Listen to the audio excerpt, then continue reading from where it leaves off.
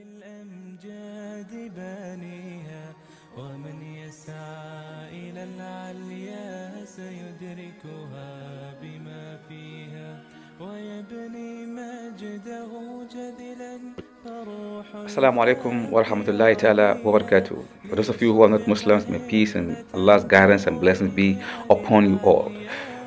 Quickly, today I'm going to be dealing with an aspect of the Bible that most people don't want to venture. Why? Because we Muslims are trained not to criticize the Bible. I mean, it's very unusual that you see Muslims attacking the Bible, but we have a lot of Christian so-called apologists that continue to insult the Quran and make information that is not consistent with the Messenger Muhammad sallallahu alaihi wasallam. And as such, we believe that a book was given to Moses, the Torah. We believe a book was given to Jesus, Injil, and a book was given to David, which we call the Zabur or the Psalms of David, and many other books that were given to earlier prophets that is not even mentioned in the Bible nor in the Quran.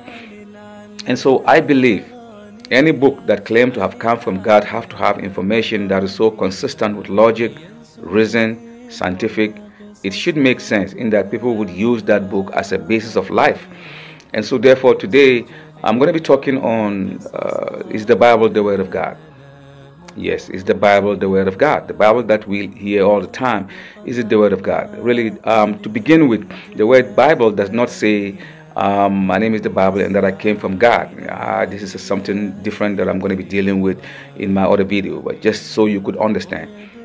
The second point I'm going to make is that if you look at the book of Genesis chapter 9 verse 20 all the way to verse 24, which talks about Noah, in that part of the Bible, Noah is being portrayed as someone that got drunk. You know, he became so drunk and boozed, and he was walking down and he fell, and he's just walking stark naked, no clothes on. And one of his sons, Ham, was walking by and he saw his nakedness, and he went and told his other brethren, Shem and Japheth, and they came backward and covered Noah with the clothes because they don't want to see his manhood. They don't want to see his, he's all naked. That's what, And so it's very, very funny. We find that very unspiritual in Islam. Allah does not mention that there. So you see how the Bible portrayed Noah, like that. In Islam, we don't accept that because the Quran said, "Wassalamu ala Nuh innahu min ibadina salihin." Wassalamu ala Nuh. Peace and blessing of Allah be upon Nuh, and he's among of the servants that we have sent. So Noah was sent to guide mankind, and so therefore we don't believe that he was walking stark naked out in the street. Then we read again in the book of Genesis chapter 19 verse 30, where we found Prophet Lot, a man of God. He was in the cave with his two daughters, and somehow the elder daughter came to her younger sibling, and she said, "You know what, we don't have men in this area around, so why don't we give our daddy some wine so he could drink, and then we're going to have sex with him." And so they gave him the wine, and they had sex, and she had sex with him. The following day, the younger one also said, "Well, it's my turn." So they gave him the wine again. I don't know how he kept drinking this wine, but that's what the Bible said. And he drank the wine, and the younger one went and had sexual relationship with him, and they both became pregnant. So if you read in the Bible, if you see Moabite and Ammonites or Benonite, these are the children of incest. That daughters of Lot had sex with their father, and they had the children. So this is incest in the Bible. Incest is a sexual relationship with two people that are so closely related that they can't even get married. But that's what the Bible is. So I'm just wondering, what is God Almighty teaching us? Now, if you leave that one, you go to the 2 Samuel chapter 11 verse 12. It also portrayed that David was in his household, and he looked upon, the yard, and he saw a woman in the other house taking a shower, and he saw her nakedness, and he loved it, and he told his friends or his companions to go and bring her. So they went and brought her in, and he had sexual relationship with her.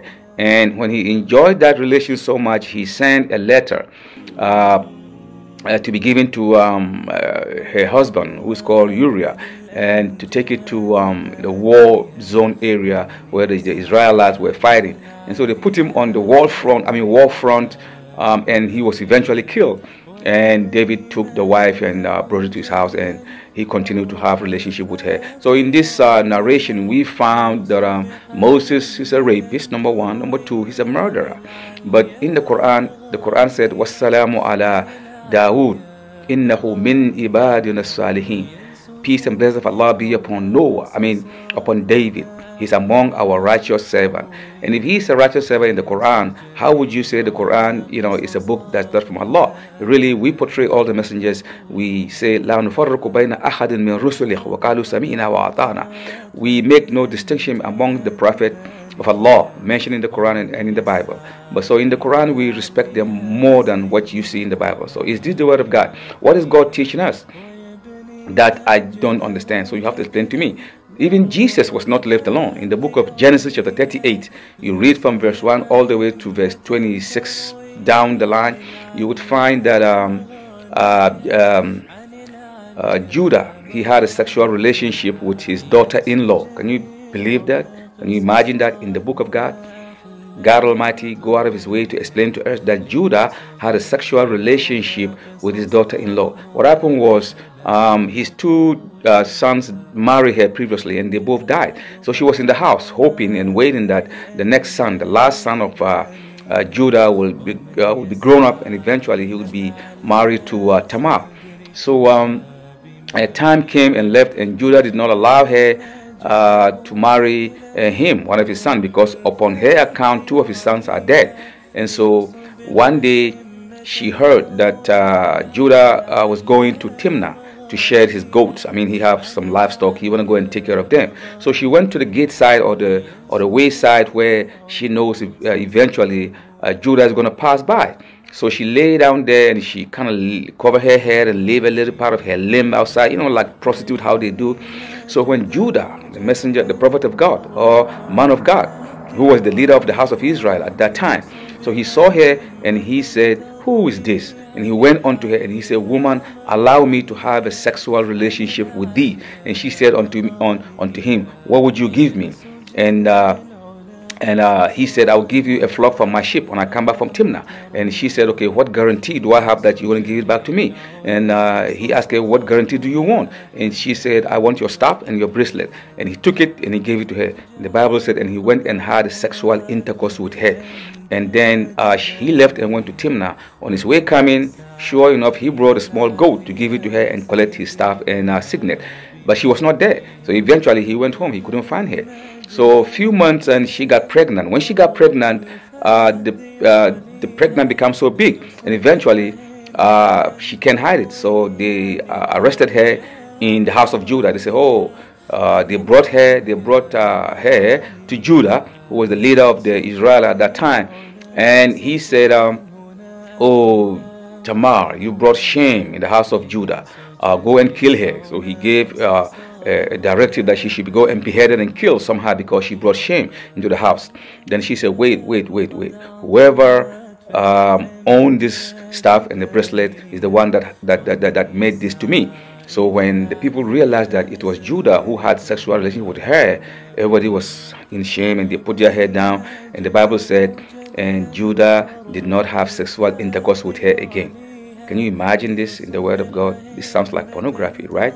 But that is in the Word of God. So you tell me, is this the Word of God? Well, the story continues. When it's time for Tamar to get pregnant, to have a baby, she had twins. The first one is called Zari, the second one is called Fari. And this Zari and Fari are on to become the great-grandfathers of Jesus Christ. Children of incest, children of bastardry. They are the ones that are on to become the great-grandfathers of Jesus Christ, who is supposed to be God. This is an insult to the majesty of Allah subhanahu wa ta'ala. Where do you read that? The book of Matthew chapter 1 verse 1. It reads, "This is the genealogy of Jesus Christ, the son of David, the son of Abraham. And Abraham got Isaac, and Isaac got Jacob, and Jacob got Judah, and Judah got Zari and Fari with Tamar." So these, and then Tamar eventually had a daughter who is called Mary, and Mary begot Jesus Christ. So the whole story is telling you and I that Jesus came from a bastard ancestrally. according to the Bible. Please don't get me wrong. I'm not making this. It is in the Bible, Genesis 38. Read it all and don't say Muhammad Awal have created something in the Bible. I didn't do that. I'm just reading your statement. I'm reading your account. So you tell me, how come a man that have no father, you gave him more than thousands of great grandfathers, and amongst them is this daughter who was, came from, bastardry because she was an incest.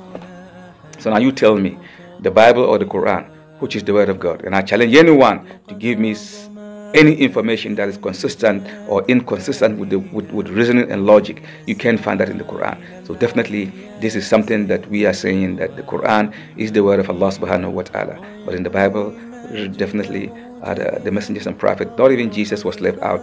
They make all this information to him. Assalamu alaikum wa rahmatullahi ta'ala wa barakatuh.